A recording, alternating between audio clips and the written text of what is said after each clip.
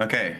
Hi, everyone. My name is Issa. I'm a PhD student at King's College London, and I'm going to present to you today some joint work with my supervisor, Blanka Horvath, who is a professor at the University of Oxford. She was hoping to join today, but she is having some technical difficulties. So if she manages to jump in, she may say some words, but otherwise, I will be giving our presentation today. And the presentation today is a follow-up to work which we have completed previously, and it is on clustering market regimes, which we'll discuss what they are in a second, and in particular, clustering market regimes in a pathwise setting. So not just looking at Euclidean spaced variables, but instead variables that live in path space. Okay, so just as a brief introduction to give a flavor to what we're looking at, I think we are all relatively aware of the fact that financial markets tend to behave differently in different circumstances. And the idea behind this research is that we want to be able to come up with a way which hopefully is non-parametric, but is able to notice when these changes are occurring and also be able to classify into groups what these changes represent. And as I mentioned, in a way which doesn't assume any underlying model. So we call these different states regimes, which are essentially latent states, where these latent variables, latent as they are unforeseen or cannot be observed, tend to specify do specify the market dynamics when they are for a given fixed latent variable. So the applied problem that we're interested in here is if we have path value data, which you can think of as a discrete stochastic process, so basically just a sequence of numbers that might live in a high, maybe RD. So you have, say, for example, D assets that you're interested in considering the regimes between. We want to figure out a way of how to, in some sense, best group this collection of observations into separate regimes, assuming that the process behaves differently over that time. And also, as we have incoming data, we want to be able to detect if we have changed regime, given what we have already observed. So this is kind of the two separate problems that we're going to be looking at today. And I'll just mention quite quickly that previously we have looked at this problem by considering empirical distributions of returns. This turns out to be quite a good way in order to attack this problem, but ideally we would like to work with paths because they are richer objects which also encode information such as the progression at which events occur. When you aggregate things into an empirical distribution, you're not able to do this. Another reason is that it's hard to scale with dimensionality. This is obviously something which is preferable for certain kinds of risk analytics problems. You want to be able to consider multiple assets at once as opposed to just one. So I'm not going to spend too much time on this quickly. It's basically the mathematical underpinning of why our technique makes sense and why it works. The basic idea is that we have a way of comparing, I should go back a slide. We have a way of essentially sending paths, which are quite complicated instruments, into a linear space where it's much easier to actually work with their encoding. So the whole theory behind why this works is basically the theory of reproducing kernel Hilbert spaces. And the idea is that you sort of map your path data into some simpler space, and then you perform your analysis in that space, and then you can draw conclusions based on differences observed in this nicer space as opposed to this more complicated infinite dimensional space. The mapping which allows us to do this is the mapping that sends paths into this nicer space, is called the signature mapping. I'm not going to spend too much time on this, but it essentially is a canonical way to extract all relevant features from a path. The issue with working with it in practice is that it is actually infinite dimensional. It maps paths into infinite dimensional space. So in practice, due to technical limitations, you cannot necessarily directly work with the signature. However, it does turn out that there is a way to work with sort of inner products of signatures with other signatures in a way that you are directly working with this object. So you can't work with the signature itself explicitly. You often have to truncate it, so you have to sort of cut it off at a certain level. But you can actually work with inner products of signatures with other signatures. This object is called a kernel. And I mean, you use kernels all the time in mathematics, but this one is called a kernel. And the important thing about this kernel is that you can use it to define a distance between parts or between collections of parts. So this is sort of where we're going with all of this. That distance is called the maximum mean discrepancy. What it basically does is if you have a collection of paths, it basically compares the difference between the mean element from each of those collections in your feature space, which is this nicer linear space. So essentially you send all of your, for a given collection, you send all of your paths into this nicer space via your feature mapping, which we take to be the signature. And then you look at that, the mean element, so the mean, what we call the mean embedding, but basically the mean signature, you can think of it in that way from all your collections of paths. And you do that for both sets. And then you look at the difference between those two mean objects given some norm. And the idea is that if the two collections of paths are the same, then the difference between those two mean elements will be 0. And if they are not the same, then the difference will be non-zero. So in this way, the MMD is actually a metric on probability measures on compact sets of paths, which means that essentially we can now use it. So I'll skip over a bit of this because it's just more technical details. What this means is that we can use the MMD to directly compare sets of paths that we observe with other sets of paths. And then we can use this as a method for regime detection directly on path space. So essentially, this is just giving the technicalities as to how we actually construct these paths. So in particular, if you have a financial asset here, S, which is necessarily living in RD, what we tend to do is that we take this path and then we cut it up into non-overlapping segments of a given length. And then what we do is we take each of these non-overlapping segments and we group those into what we call an ensemble. So let's say we have a path of length 100 and we want paths of length, let's say 10. So we chop that path up into 10 segments of length 10. And then if we want ensembles of 5, we then take the first 5 parts and then we shift it forward and take the next 5, and then we shift it forward and take the next 5, so on and so forth. And then in this way, we end up building a collection of ensembles given one long path that we observe. And it's this collection of ensembles that we are going to analyze in order to be able to detect market regimes. So how do we do that? So we have these collections of paths, like I was mentioning before. We want to be able to compare this to something, another collection of ensembles. And a classic way that one can do this is by specifying beliefs. So essentially, as the practitioner, you say, these are the paths that I'm observing, but I think that paths behave like this in a certain environment. So I want to check to see how similar or how different my beliefs are to what I am observing. So what we do is we essentially create beliefs via whichever simulation or generative model that you decide to use. It could be a simple specified model, or it could be the output of a generator trained on data. We then bootstrap essentially the null distribution of the MMD from these beliefs, so from these collections of paths. And then when we have this bootstrap, we can think of this as our null distribution. We can use specifically the 1 minus alpha percentage confidence interval, or sorry, quantile, as a way of detecting anomality. So from these paths that I observe, and then I calculate the score between that and my beliefs, and if they're greater than this quantile, then we have an indicator for an anomaly. So we're going to get to an example with some experiments now, so you can see this in action. The first experiment is a relatively simple one.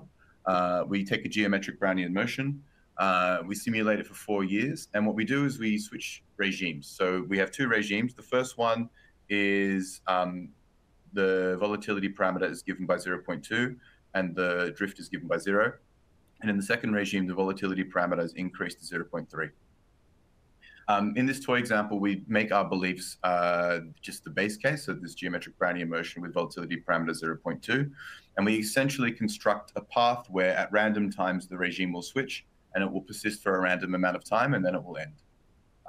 So an example of this visually is this image here. So you can see this is the regime changed path.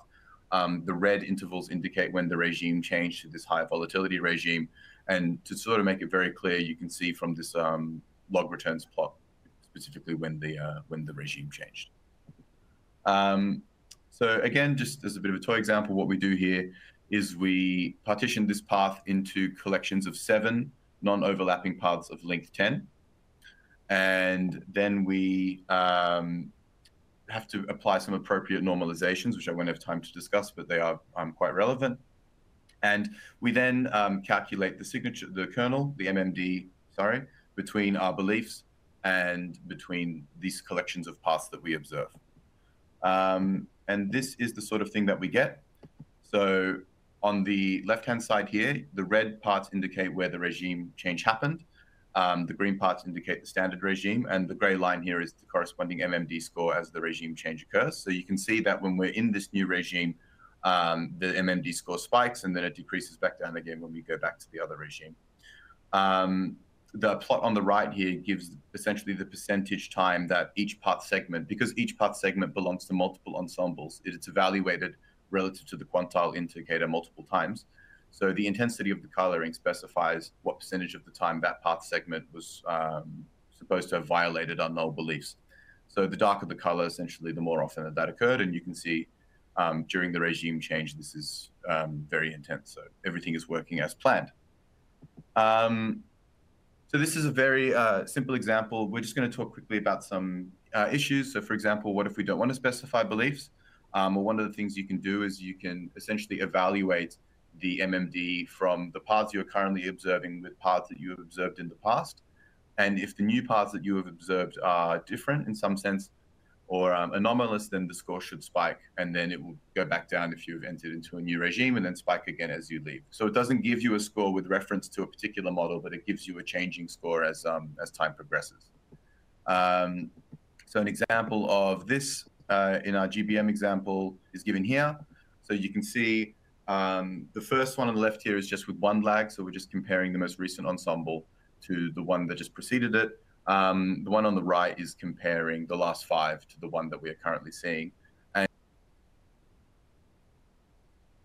But in a sense, it spikes when the regime changes and then drops back down again, and then spikes again when we exit the regime. So this is a good way of indicating whether we have exited or not. Another issue is to do with having low amounts of data. So for example, let's say you don't have a lot of observations, and it can be difficult to partition your paths into enough to have enough of a collection. One of the ways that we have found this seems to fix things is by increasing the dimensionality of the paths that we are considering. Essentially, the long and short of this is that it has the effect of increasing the power of the estimation between each of the terms in the signature. So you're receiving a richer representation of the object that you're looking to consider changes in regime between. And just as an example of that, we give an example with the Arbogomi model, which some of you may be familiar with, which is a rough volatility model. And we are looking for changes in the Hurst exponent. We perform the same experiment, and we get something like this. So on the left-hand side, this is an Arbogomi path, which is only unidimensional. And on the right-hand side, we have one which has dimension equal to 10. So you can see that the regime change indicators, although they are present in the dimension is equal to 1 example, they're significantly more prominent when the dimension is equal to 10. And you are, in effect, increasing your amount of samples, assuming that there's some independence relation between each of the dimensions. Obviously, in practice, that is not necessarily true, but just to give you a flavor as to why this works, this is a nice example as to why. So just to quickly go through this, it is possible to also cluster paths using the MMD, because when you have these collections of ensembles, you can directly evaluate a pairwise distance matrix. So you now essentially, if you have n ensemble path groups, you can calculate a n by n matrix given by the distance. And given by this distance matrix here, which is just the MMD between the pairwise samples. Once you have this distance matrix, you can pass this to any clustering algorithm that you desire. We didn't spend too much time focusing on the specific one, but if you just use a basic agglomerative clustering in scikit-learn, you can achieve something that looks like this. So again, it is related directly to the MMD change, but the lines here indicate when the cluster membership, so the higher one indicates the first one, and then the second one, the bottom one. And again, as you increase the dimensionality, this improves. So the last one I want to quickly go through in the last 5 minutes is using this on real data, because all these toy examples are useful, but we want to see if this works in practice. So what we do is we have obtained daily close prices since the 1980s via Yahoo Finance with a selection of equities. And we are going to generate the set of ensemble paths, as we mentioned previously. And then we are going to use this auto-evaluated score, which is this score evaluating the ensembles against each other in the past. And we're going to look to see whether this spikes, when this spikes, given these price paths, and to see if this is in some sense lining up with our idea of regimes in this setting. So when you do this, you get something which I think we can all pretty well agree with. The spikes tend to be the most aggressive around the GFC. .com is an interesting period, late 1980s, obviously, and more recently, March 2020. So if this is sort of checking out with our understanding as to what we deem to be these different market regimes. And moreover, you can also use these scores to be able to cluster like we did with the toy examples. And again, if we just select 2 clusters, then these most extreme periods tend to get separated out, that being the GFC and March 2020, working as we would imagine. Just as a bit of an addendum, you can also do this with any, it's asset invariant, so it doesn't matter which assets you choose. We just use equities because that's easy to understand, but you can do this with cryptocurrencies, you can do this with whatever you like. And actually, you don't even necessarily need to do it with returns data. You can put any stream data related to your problem into the model, and it will still be able to give you regime spikes, because it is essentially comparing relative to how that data was previously. So this is with cryptocurrencies up until the end of 2021. And you can see the different cluster memberships there as well, and the spike as well. Okay, so just wrapping up now. So this is just a hybrid methodology that you can use for detection and that you can also use for clustering once you've observed all your data. There are 2 different ways that you can attack the problem in terms of the detection problem. The first is with beliefs, which you can have, we didn't have time to mention today, but you can have multi-class beliefs, and you can basically track how your MMD score changes according to all of your different beliefs, and that can be a useful way to detect different kinds of regimes. The further topics of research that we are looking at, and that we are hoping to release some things on soon, is some more statistical analysis regarding the variability of the MMD estimator with the signature kernel for a fixed level of sample size. And we are also thinking about how to optimize certain scaling and path transformations given input data from the path objects that you observe. So thank you all for listening. I hope you enjoyed the presentation. And I am going to pass on now to Mariam, Wim, and Eric to give their talk. Thank you very much.